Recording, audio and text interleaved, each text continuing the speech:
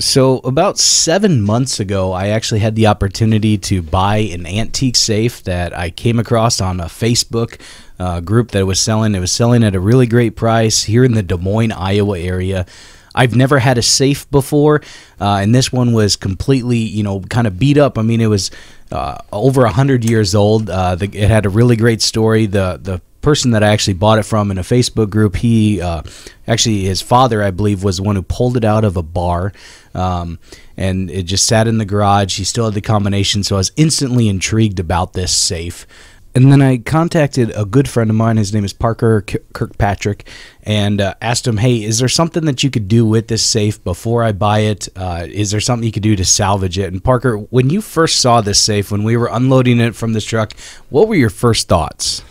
So my first thoughts was actually, it took me back to my childhood. My grandfather had a safe like this, and so I was really excited to see something like this, this old, and just get the opportunity to work on it. Yeah. What do you know about this safe? How are they made? So this safe was made about approximately 1860s. I do know that the inside is lined with about a 1/2 inch of steel, and then they form concrete around that. And then from there they line it in a steel, and then they band it in some sort of aluminum, a very soft metal that looks pretty, but it's strong. And then the inside was just all beat up and everything. It was still original, but it was just all beat up. Yeah, the wood was rotted. Yeah. And about how much weight was this? I mean, because it took a good 4 or 5 guys, as we're seeing in this video. Yeah, I bet it weighs about 500 pounds or so. And I can't wait to show everyone in this video what the finished project looks like. Go ahead and watch through this as we go through the steps for you.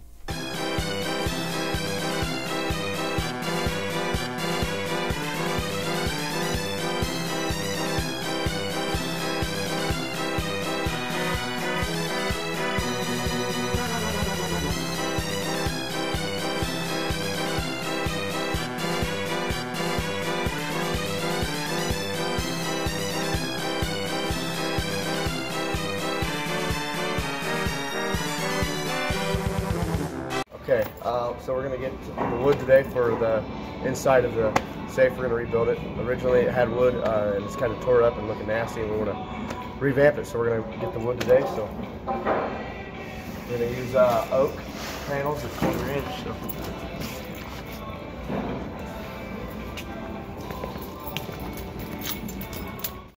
So. Alright, so we're going to get some corner pieces. It'll help us secure the panels that we're going to build our shelves. So we're just going to get those two. Make our job a little easier. Wow. Is that pretty cool, Noah? Yeah. Huh? Look at that, my room. Well, no, it's going to go in Daddy's safe. It's going to be the liner for the drawers. Is that pretty cool? But mine. Well, you get one drawer in the safe. And we're getting it here at Hobby Lobby.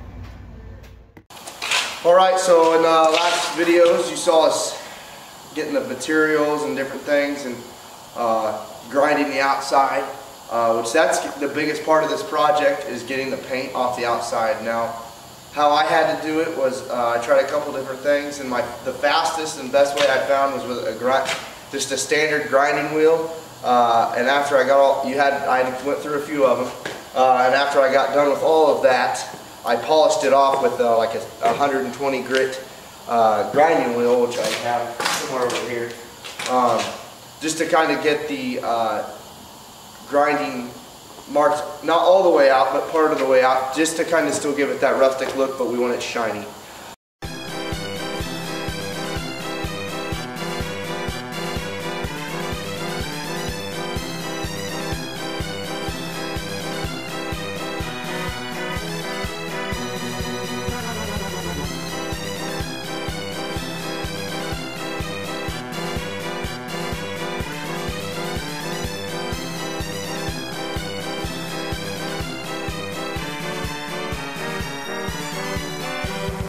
Started the next step in the process, safe. We got the outside finished, and now we're working on the inside.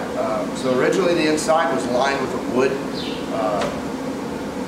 1/8 inch piece of wood. I don't know what kind of wood it was, but we bought that oak earlier on in the video, and that's what we're going to be using for the inside lining and also for the shelves themselves. So that's currently what we're doing. We'll come back to you with the shelves part here shortly.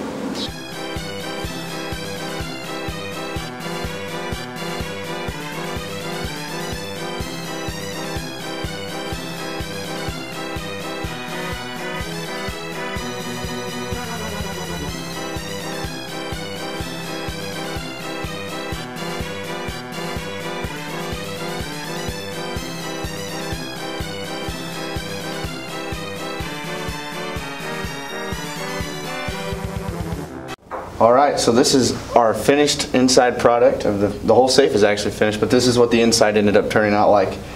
We already got the combination in, so we don't have to mess with that. And this is our inside product of what it turned out to be. It actually was a lot of fun, and it was a good little project. So on the insides, when I built the insides of these, I just used the same material that we built the outside of the shelf here with. And I lined it with just a simple fabric from, I think, Walmart, probably is where they got it. They just really liked the way it looked with the wood, and so that's what I did. Pretty simple, nothing too hard about it. Really just glued it down and set it in there and stapled it together, so it's pretty easy. Turned out really nice. So this was a fun project. There's a lot of interesting parts to this. Some of the difficult things were the hinges, where the soft metal is. I had to kind of work around that. A big thing that you have to be aware of is this is old metal, so you have to just kind of go with it and just look for rustic and kind of be creative with it. So this was a lot of fun. It really brought out some creativity in my mind, and I'm glad I just had the opportunity to work on it. Parker, I want to again just thank you for the opportunity and helping me restore this. My family's going to treasure it for many, many years.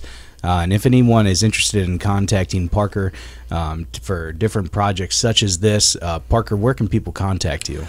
So you can contact me on my personal Facebook page under Parker James Kirkpatrick. Yeah, and we'll leave the links in the description of this video for everyone. I hope you enjoyed this video.